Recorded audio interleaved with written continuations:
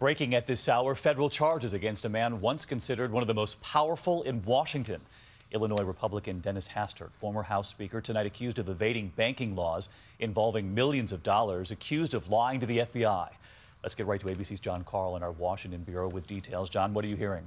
Well, David, Hastert stands accused of agreeing to pay $3.5 million to, quote, compensate and conceal prior misconduct.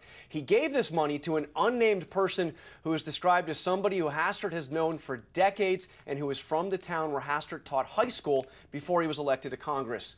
Hastert is also charged with trying to hide those payments and lying to the FBI about them. Accused of trying to cover it up, John?